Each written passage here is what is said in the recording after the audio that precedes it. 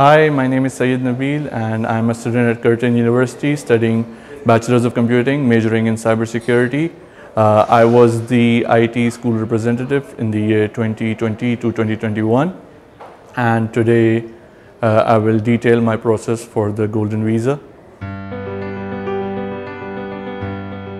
I was always fascinated with technology and computers and how programs work, so I knew from the beginning that I wanted to do my bachelor's in a computer science related field, but I wasn't really sure what I wanted to specialize in. So when I really started looking at universities, I came across the cybersecurity program at Curtin University, and that really piqued my interest. And that was one of the main reasons I chose Curtin, because of the special program. And as far as I know, at the time, Curtin was the only university which was offering a cybersecurity program.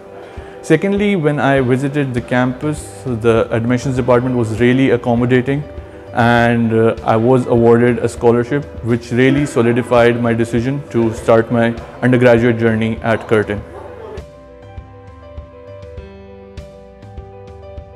I heard about the Golden Visa about a year or more ago while I was still doing my program, and I thought it was a really good initiative and a great opportunity, and I thought this is something I should strive for.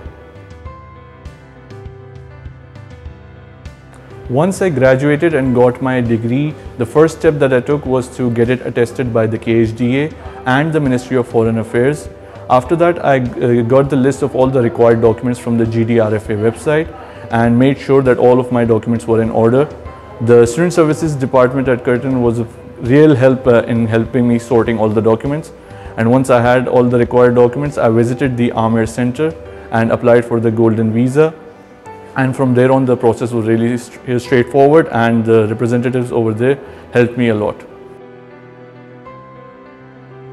As Curtin is a KHDA accredited university, one of the most important documents required for my process was the recommendation letter from my university to KHDA on my behalf.